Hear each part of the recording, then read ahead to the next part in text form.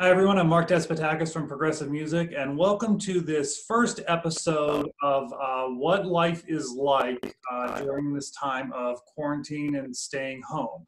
We're going to be bringing you some interviews over the next couple of weeks with some local folks, some national folks who have to talk about music education and how music education is being impacted by everything going on in the world. So our first guest on this special series is Sarah Persin. She's the orchestra director at the McKeesport Area School District, elementary and high school. Sarah, thanks for joining us. Thanks for having me. So first of all, tell us what all you teach in the district. So I teach high school orchestra. I also teach music theory 1 and music theory 2 at the high school level. Our high school orchestra is 9th through 12th grade. About 50 students are in that class. And then I also teach 4th and 5th grade orchestra lessons in both of our elementary buildings, which is Twin Rivers and Francis McClure. Okay, so let's go back in time. So here we are, April 15th. So roughly a month ago now, we all find out schools are going to close. At that point, we think it's just for a couple of weeks. We don't know, how long, and arguably today we still don't know how long. But what was that day? Kind of take us back to that moment of, okay, we're going to close. What was that like for you? What was that like for the students? So the crazy part for the McKeesport students is that day that announcement came, that Friday, we actually had a scheduled day off of school. It was like, I think, a winter break day. So we weren't even at school that day. So the previous day, that Thursday, a bunch of us had been talking about it. There was a little bit of, oh, this might happen. So we were thoughtful enough to have told the students before they left that day, hey, you might want to take your instruments home, over the long weekend. So I remember hearing about that on Friday and just talking to some of my colleagues, on the phone or on text messaging.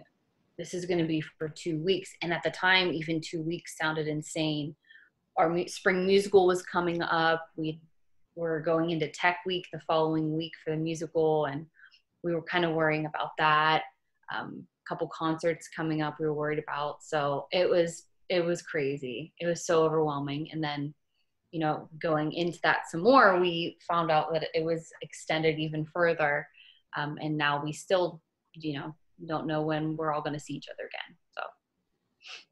And that's another interesting piece. I mean, obviously this time of year, we're all used to going to see high school musicals all around the area.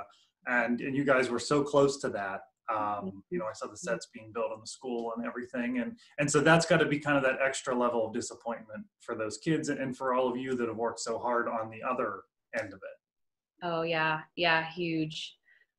That was the first thing we'd actually heard was going to be moved before they announced the closure. They said, we're going to move this because it was something that was going to bring in the public from the outside, and just to be safe, they were planning on postponing it a little bit. So we were kind of making plans for that, choosing some dates, and then very quickly the closure happened. So across the state, across the country, really probably across the world, as this closure happened, education completely changed, right? What we were used to it completely changed and moved into doing things like we're doing now, right? So we're social distancing, we're in our homes, talking on Zoom, which is the new way of doing things.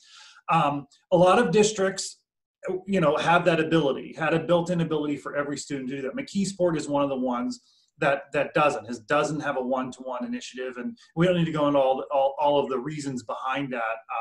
But that's an issue in the district that they've tried to face and they've tried to overcome in a variety of ways. It adds an extra layer of difficulty, I think, for music educators when you're so used to, there is that family feel of being in a room and an ensemble or working one-on-one with a student. So you had to kind of figure out, how do I react to this? How do I provide something for my students? So talk us through kind of what you decided to do. Yeah, I think it was that first Monday that we missed school. We were planning on going to work that Monday, and there was just this huge shock. We were all kind of like, what now? What do we do? So the way that I could get a hold of my students right away was through the Remind app, which I've been using for years, which I love. And I remember just sending out a message to all my kids, like, Hope you guys are doing well. I'll be in touch soon. And at the time, we had a directive that it was a 2-week closure, and we technically were not supposed to be teaching at that time because we were closed across the state. But we were having Zoom meetings with head principals and just trying to figure out some kind of plan. So I set up, a couple weeks later, I set up a Google Classroom. And I set one up for high school orchestra, and I set one up for my music theory 2 students, and sent those links out through Remind and through our booster organization. They sent some emails out to families and just tried to reach as many families as we could in my program to get all of the kids together and just have everybody on the same platform. And it's great. It's worked out really well using the Google Classroom.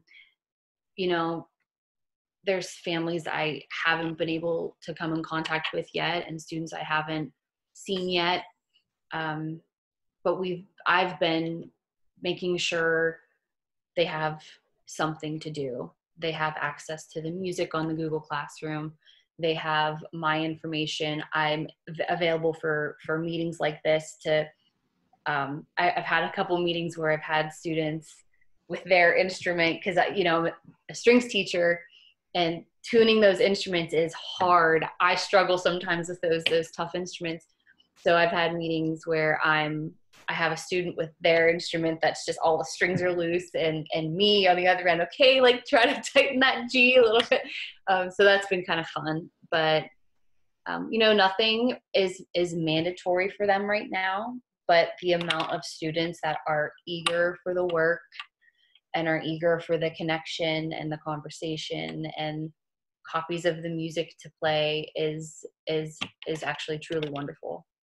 I think it really speaks to the power of what's happening in a music classroom generally on a daily basis.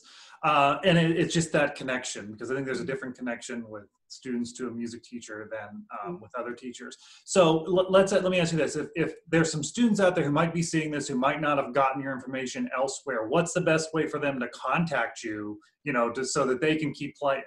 Great idea. So I've been telling kids just to email me. So it's SPERSIN@mckasd.net. So send me an email, and I'll make sure to get that Google Classroom link. All you need is a Google or a Gmail address to do that. So that's probably the best way.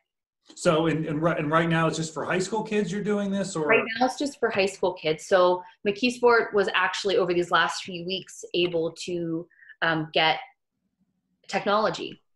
So they are, I believe our official virtual learning kickoff is next week, April 20th.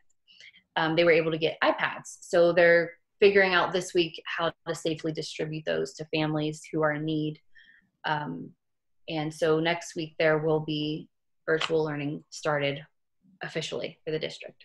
And so then does that mean you'll be able to do elementary as well? Is that your plan? Yeah.